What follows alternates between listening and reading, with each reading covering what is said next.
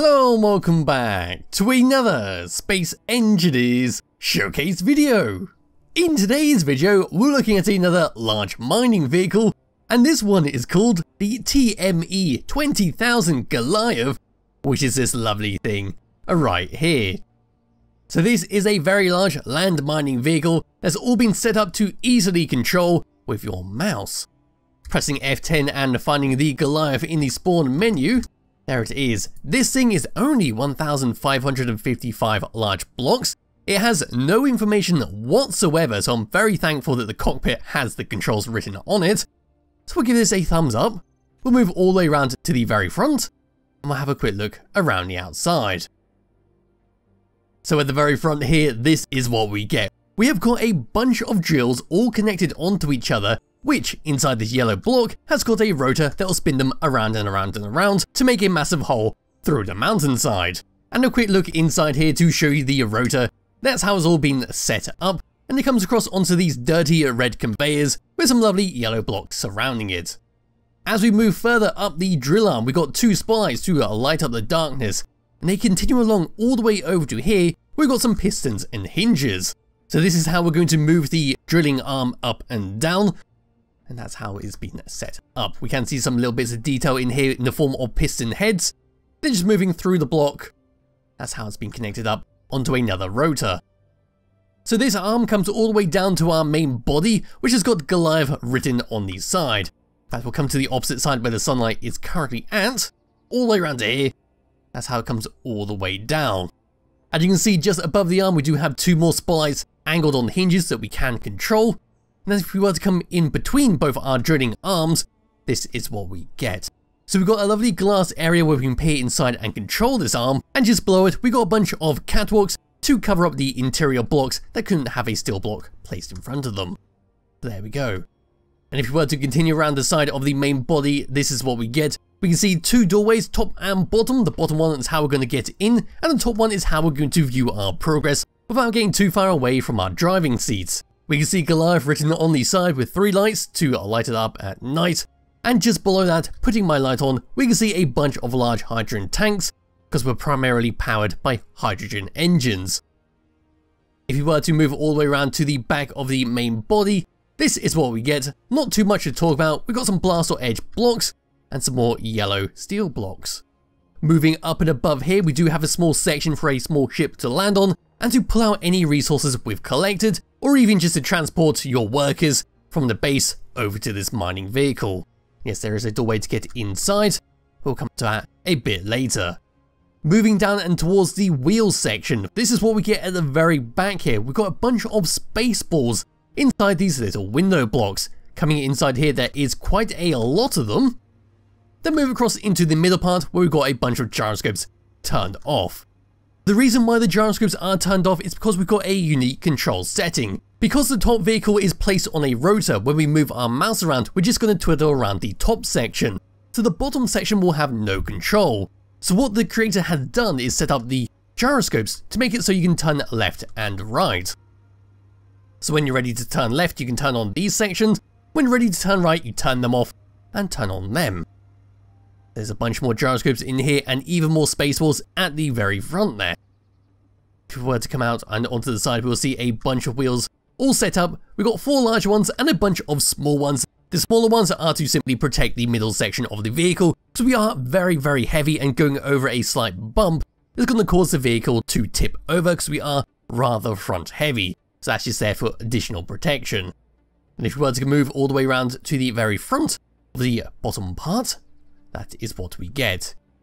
Moving down and underneath, the only piece of detail that's worth mentioning is the connector and camera setup. I have no idea how you're going to get underneath this. There's very, very little clearance, but maybe if you made a microscopic vehicle, you can just scoot it under here and use the camera to get inside. And that is an extremely brief look around the outside of the TME-20000 Goliath. Because now it's time to go inside, and then we get to the fun section of actually trying it out. So grabbing hold of my character, what we're going to need to do is jetpack all the way up to this ladder and open the door. Coming inside, we're going to get a lovely hum of the hydrogen engines, and we do have a double door setup, so we can work on a non-oxygen planet. As we walk around here, we do have some stairs that we can just about get up if we're on a level surface, and on the interior, this is what we get. One hell of a lot of hydrogen engines to power this thing. And as we move all the way around to the very side here, looking in the middle, got an air vent, and on the opposite side, even more hydrogen engines. If we were to walk all the way over here and climb up the ladder, let's get a little jump going on there. There we go. All the way up to here, this is our control section.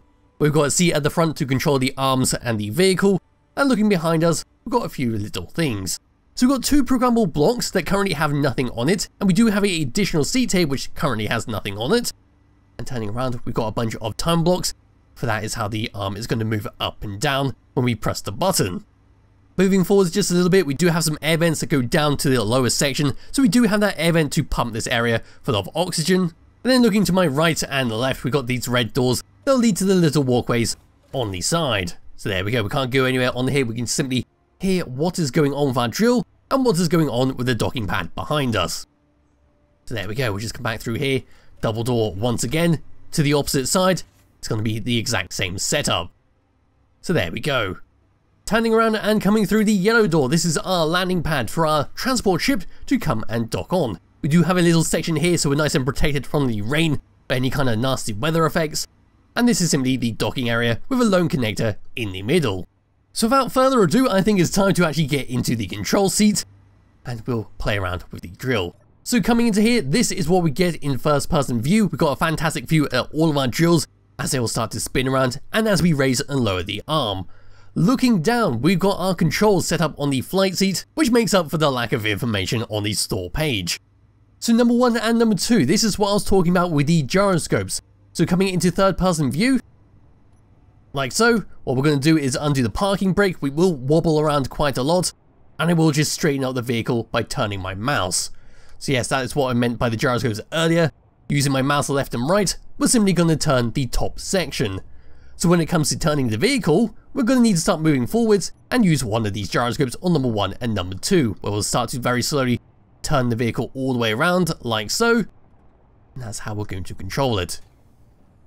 But turning that off because I did kind of get myself in a bit of a pickle in here while using the voxel hands, so we don't have too much room to turn around, but you get the idea of what those controls are for. The rest of these controls are going to be for our arms. But we will come to number 8 and number 9 first of all, and this is going to be for our spotlights on the side of the main body. Number 9 is simply going to be to unlock it, and number 8 is to change the direction. So there we go with that.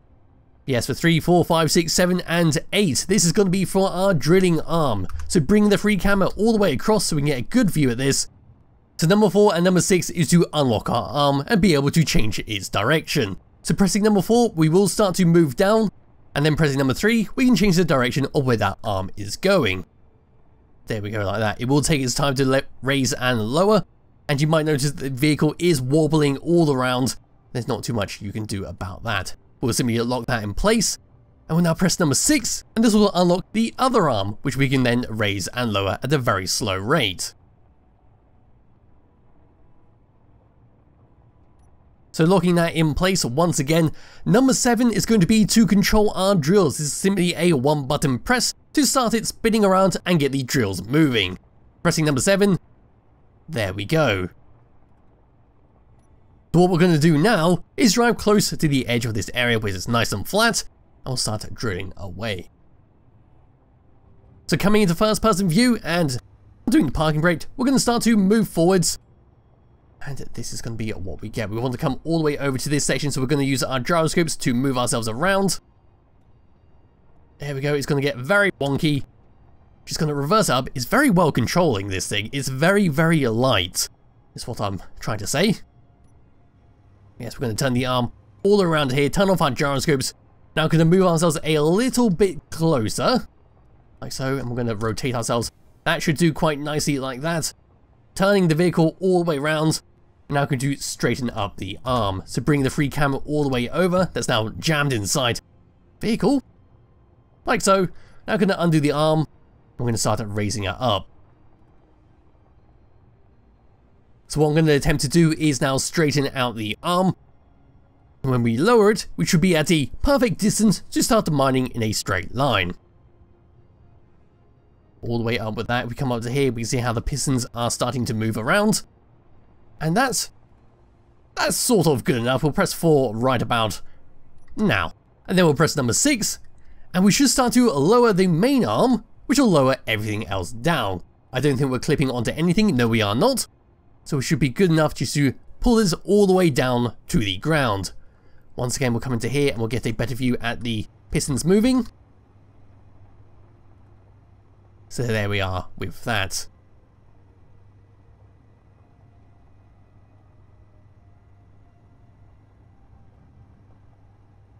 Just coming around to the side section once again.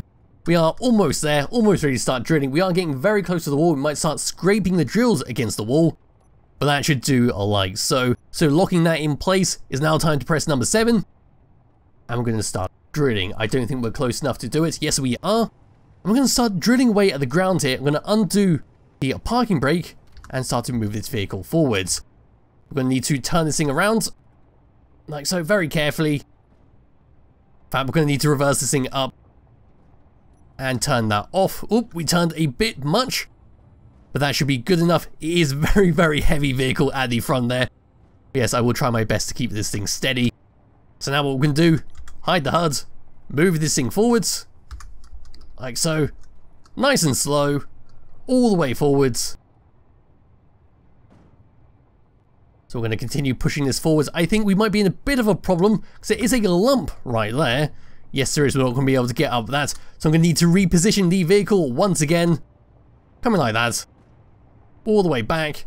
Now we're going to press number 2 to start rotating this. We're going to straighten ourselves up. That should do nicely. And now we can properly come and drill this. It is a lot of fun to control this thing. It's a massive vehicle and... yes. It's just a very interesting design of how it's all been set up. So what we're going to do now is, because it's fairly self-explanatory what this vehicle does, is change the way the drills drill and make a nice big hole through this mountainside. But first of all, let's see what we've collected. So over here we can see we've got a bunch of stone all inside our drills, but we do not have any containers. So we are completely reliant on our drills to store all our resources that we collect. We will have to be careful about that, but they do store quite a lot. So what I've done is change the controls of our drills so that I can right mouse button to make a nice big hole. And what we're going to do is keep edging forwards. There we go. Change our camera all the way around. And that's more like it. We are now making some big holes. Look at all those particle effects coming out of there as we just move forwards more and more. So there we go with that. We're making a gigantic hole. Look at all that smoke. That's just fantastic stuff. And we're just going to keep moving forwards and jamming this drill through the mountainside. Yes, that is pretty much it for what the TME-20000 Goliath has to offer. It's a fantastic designed vehicle, and I absolutely love the drilling arm and how it's all been set up. It is a very wonky vehicle, and it gets even more wonkier if you were to raise the wheels off the ground, like so you can access the connector underneath. So you may want to have it all on the ground so the base is touching, make it nice and steady. So there we go. Yes, there'll be a link to it in the description below if you do wish to download it and play around with it yourself. I highly recommend you do, and I'll be back with another video somewhere soon. Bye bye.